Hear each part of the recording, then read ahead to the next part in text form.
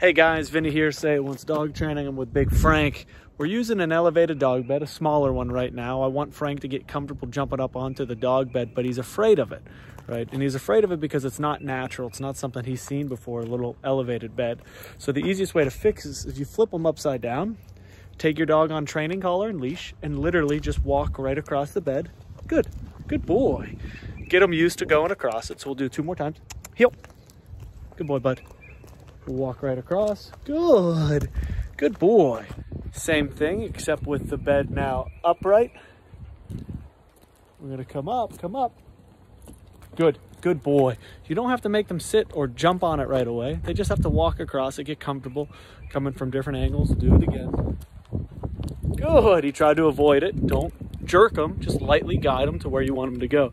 I'm gonna do the same thing from now what we call hot dog style, right? We did hamburger style on the wider parts. Now we go over here, same thing. Oh, he avoided. Okay, and he avoided because that's the first time we did it and I wasn't paying attention. So we'll try again. So take 2. I gotta hold short, coax him up on. Good boy. Good, Frankie. Yep. Good spin, same thing. Little hesitation. Good boys.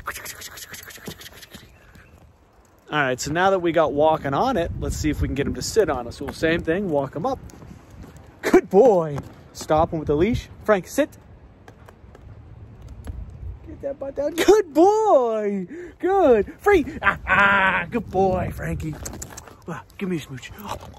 Oh, you just want a rubbing, son of butts. Is that all you want? Oh, is that what you want?